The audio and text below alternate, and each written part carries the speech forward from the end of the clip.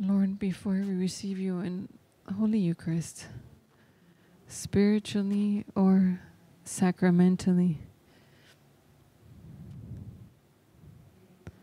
we want to enter deeply with an increased gaze at the gospel today. Your sheep exist. Those who allow themselves to be shepherded by you. And there also exist the goat. Those who do not belong to your flock, nor are they your sheep. And in one determined moment, you promise that you will do a clear, direct, and determined between your sheep and the little goats. But whom will you call blessed ones of my Father? To whom will you invite to enter and obtain possession from the kingdom of the Father? To the sheep. And who will remain completely outside your kingdom? Those who didn't want to be part of your sheep.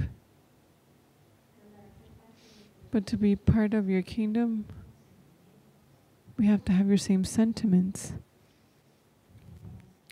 We need to love God above all things and love our brothers and sisters more than we do. It's love that determines what kingdom we belong to. A blood and flesh in help solidarity concrete of those in need. And the need of my brother. The sheep love.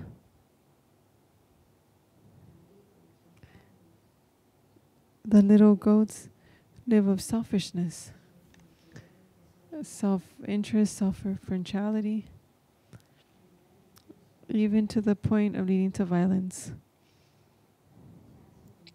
The rejection of everything's good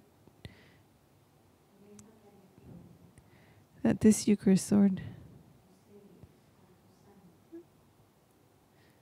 you seal us with your blood, like your sheep, so that we may be blessed of your Father.